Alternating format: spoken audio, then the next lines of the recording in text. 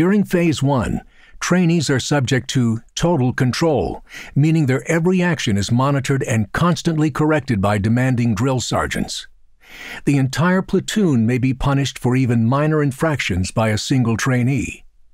The purpose being to foster a sense of common responsibility among the unit and to develop the type of attention to detail required of all soldiers. This phase also includes physical readiness training, road marches, confidence building, and formation marching. Trainees also receive an introduction into chemical, radioactive, biological, and nuclear CBRN readiness, which will include the proper usage of breathing masks. At Treadwell Tower, the biggest thing trainees have to overcome is fear. Even though trainees are frightened, they see that they can do it. They see that it is safe. They see they can trust their drill sergeants and trust their battle buddies. It's a huge confidence boost. That's why it's done so early in training. Treadwell Tower is designed to test trainees both mentally and physically.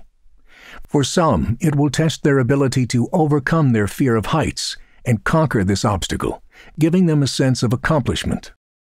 At a high rate of speed, trainees rappel down the tower. This is by far the most mentally challenging and rewarding part of the trainees' experience at Treadwell Tower.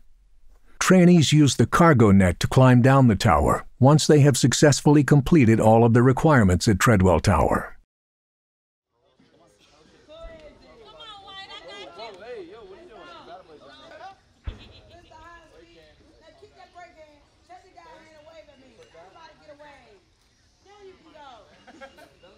Thought you wasn't getting away.